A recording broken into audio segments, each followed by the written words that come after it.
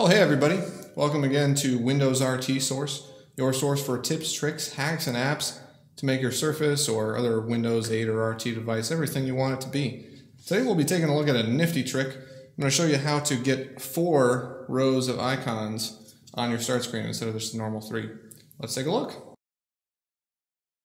This trick will work on both the Surface RT and the Surface Pro, as well as any Windows RT or Windows 8 tablet, although this tweak was designed specifically for the Surface, so your results may vary.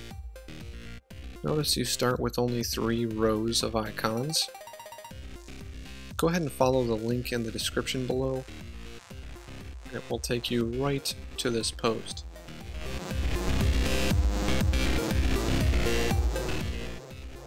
Once you're there, you'll want to click on Extract this file.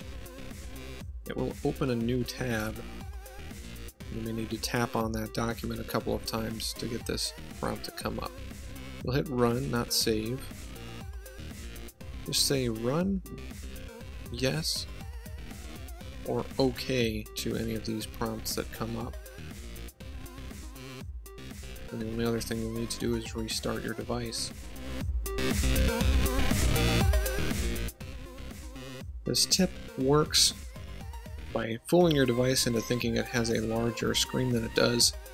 As a result, you'll notice that the keyboard is a little bit smaller. It's still usable, and I actually find it to be a little bit more comfortable.